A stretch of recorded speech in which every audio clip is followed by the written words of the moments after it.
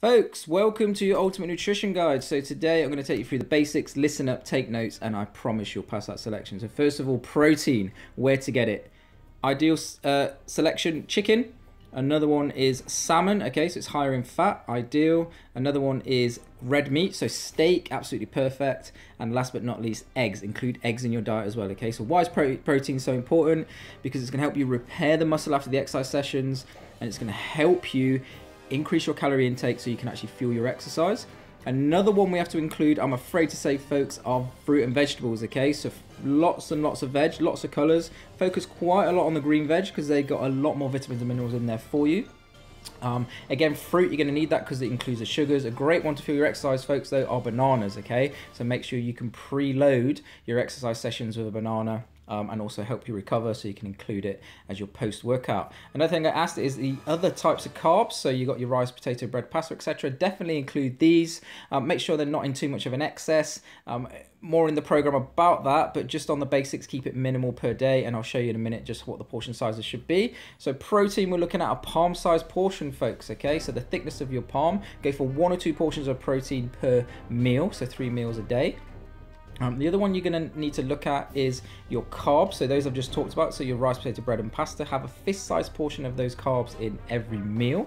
And the other one that we need to include are those vegetables. So again, you're going to match those carbs with your veggies. And we're going to have a fist-sized portion on that too, okay? Now, what we can do is adjust. So maybe if you're a little bit of a bigger guy, you can have 2 portions of those veggies, so 2 fists to match your 2 sizes of protein. If you're slightly smaller, just have 1 portion of each.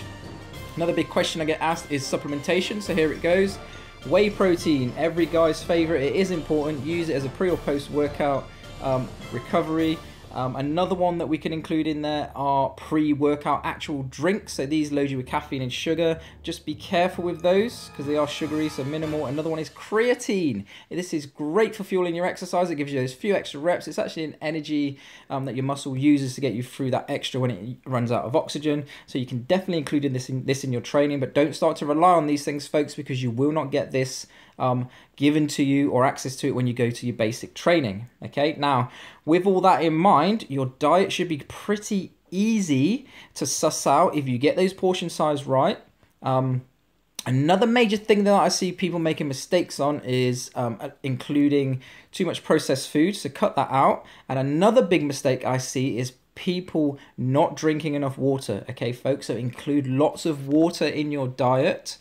Make sure that you are fully hydrated before and after your sessions and throughout the day as well, okay? Now, with all of those tips in mind, you should really be able to sit down now and plan your meals and know exactly what you're doing, because what we're looking for while you're exercising, while you're training, while you're getting fit for selection is having consistency throughout your day, throughout your week, throughout your month, okay? So you're going to need to nail this down. You are going to need to actually work on this every single day. Your nutrition will predict your results as well, okay? Now, big question I got asked last week was, well, you know, when we get to the actual training center, when we're in basic training, we're not going to be able to control what we're eating, okay? So that's absolutely right, but what you've got to consider is you are not going to be working out today as much as you're going to be working out on that basic training.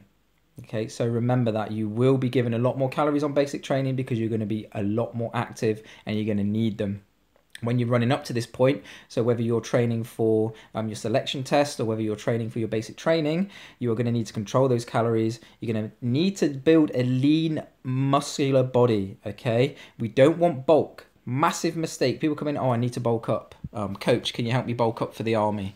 No, you do not need bulk. You need to have a body that's efficient, that isn't too heavy, that has good endurance, has good fitness. Having bigger muscles, it might look nice. It's not going to help you pass selection. It's not going to help you pass your basic training, okay? You're going to be carrying extra load for no reason whatsoever. You think having more muscles means you can have more pull-ups? No, it does not. We often look around the gym, we see those skinny guys cracking out 10, 20, 30, 40 pull-ups. And then you see the really muscular bodybuilding guy can probably do 5 to 10. Okay, there's a reason for that, because the skinnier guy isn't that muscular, but his muscle works for him. Okay, he has efficient muscular system, he has good endurance, and he's able to pull off those techniques, those exercises for that reason. Okay, folks, so I'm going to leave it there.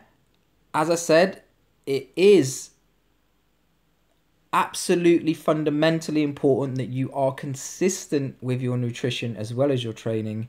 If you are serious, okay, if you're serious, think about that for a minute.